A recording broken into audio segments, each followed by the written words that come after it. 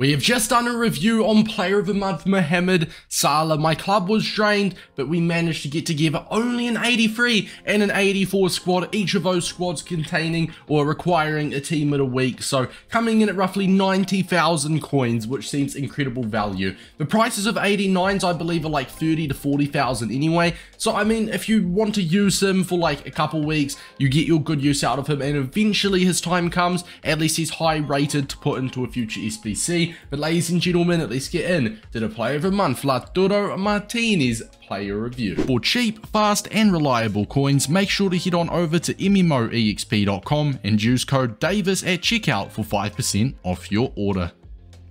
He's 5'9" with high medium work rates, 4-star, 4-star for me. That is 4 big ticks. I think 4-star, 4-star is good, work rates is perfect, and 5'9" in my opinion is the ideal height for a striker. His acceleration type is controlled. He's got 84 pace with 89 shooting, some incredible shooting stats there as well. 93 positioning, 93 finishing, even 94 volleys. We did go for the Hunter Chem style. I think that's pretty obvious. This card is screaming out for the +8 on pace to from all the way up to 92 pace in game, and just juices shooting up even more. He'll be Mr. Clinical. His passing is disappointing, okay, I'm not gonna lie. His passing, 78 short passing is not great, 76 long passing as well, not really that good. I know, I mean, you probably want to use him as a singular striker, like a target man or like a get in behind type of single striker. He's not a player that you'll be wanting to play tiki-taka football with and 1-2s, because that 78 short passing is a definition of average, okay? Dribbling, phenomenal, 91 balance in there, 90 reactions, 90 hitting accuracy, and 95 jumping.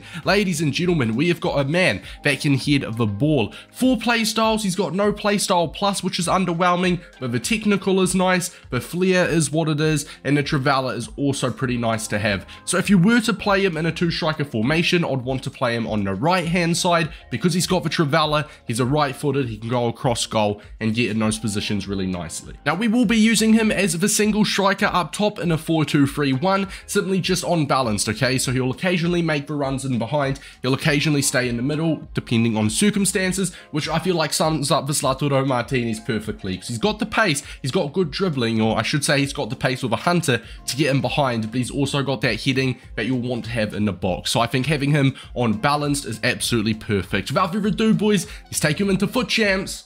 Let's see, is he worth the price?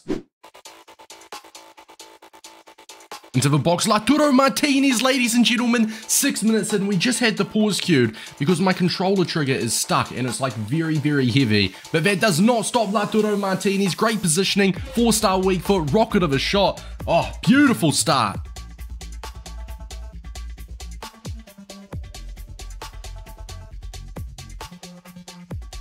You guys are probably looking at me like, does this guy only score cutback goals? I'm sorry, boys, it looks bad. I know it looks really bad. And there we go, boys. We get a 3-0 rage quit, 16 minutes in. We got a nice little corner goal. Turns out my recording was paused because I had to pause it. I had to swap my controller out. But we're back. We scored to make it 3-0. My opponent quit. Only 10 minutes it took him to get his first 2 goals for the club. And as I said, we did get that 3-0 rage quit. Let's jump into game number 2. Let's have a look. Was it just luck? They were 2 very standard goals for a striker. They were a poacher's finish, but he did what he had to do.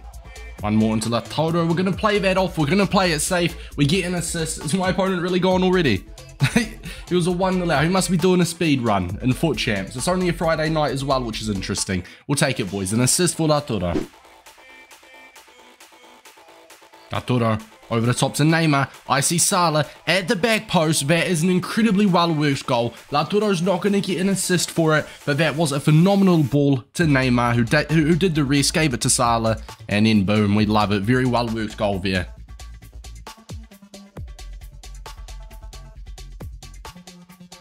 Oh, he's still got it. You give that ball to Rodrigo. Rodrigo does hold it up. We're going to trigger that run for Lautaro. Kind of started triggering that run, then stops. Lautaro's head is absolutely phenomenal. So where is Lautaro? He's actually towards the end of the box. I'm actually going to switch to him. Out there. And go. Oh, it almost worked as well, you know.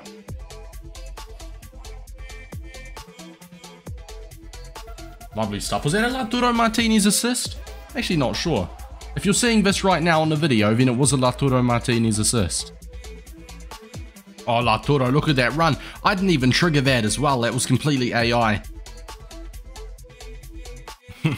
It's so unlucky, it just falls straight to him. And of course, for the remainder of that match, after I did go behind, my opponent decided to play it slow and keep switching the pitch, passing around the back. You know how the FIFA community does it. But nonetheless, lads, we did play 3 games with this Lautaro Martinez card. We did get 4 goal contributions, 2 of them via goals and the other 2 via assists. A 7.9 average rating, which is not so bad. For the pros, as you can see on the left, is a 93 positioning, 93 finishing, 91 balance, his heading, and his jumping. The only con is that 74 passing, which I didn't notice too much, but if you are someone that does play lots of passing football, you will most definitely notice it. I think you can't really go wrong. The fact he's only an 83 in an 84 rated squad, you really cannot go wrong with the price of his SBC. But it actually comes to how he was in game. He scored a couple nice goals in the first game, and in the second and third he picked up an assist in each of them, which is not so shabby. That's a solid return from him, as I said, but I think in terms of the actual card, I wasn't mind-blown by him. He was definitely one of the worst players on the pitch, but you do have to remember he was sharing a pitch with,